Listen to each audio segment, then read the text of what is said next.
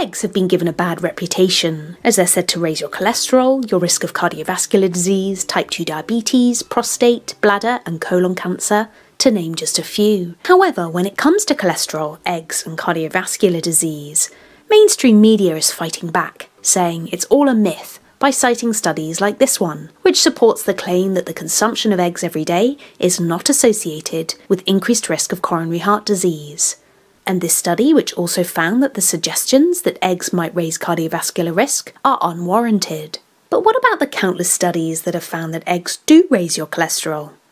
How on earth can we know the truth? Well, as Dr. Michael Greger always instructs, you have to look much closer at the studies to find out the clever tactics being used to downplay the risks of eggs. For example, in this study, the cholesterol intake of the control group, who were not given an egg per day during the study period, was 312 milligrams per day, which is relatively high, as it's been recommended to limit the daily cholesterol intake to no more than 200 milligrams a day, particularly for those dealing with heart disease or diabetes.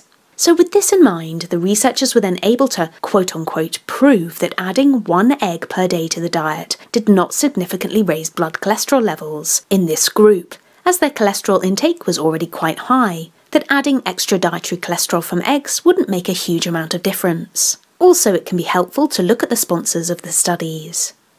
So now let's hear from Dr. Greger, who has to be one of the best at interpreting and analysing nutrition studies.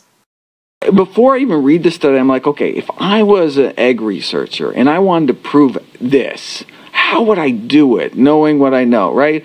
How do I prove that eggs don't raise your cholesterol?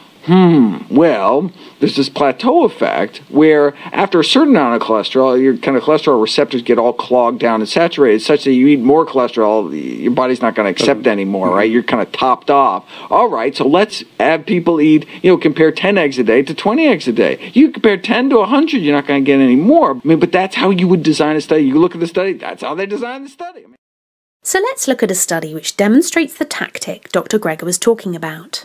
The trick is to saturate subjects with cholesterol from other sources like beef, chicken and/or fish, and then add eggs to the person's diet. This is because once a person has consumed 400 to 800 milligrams of cholesterol in a day, adding more with an egg causes little rise because your bowel cannot absorb much more cholesterol.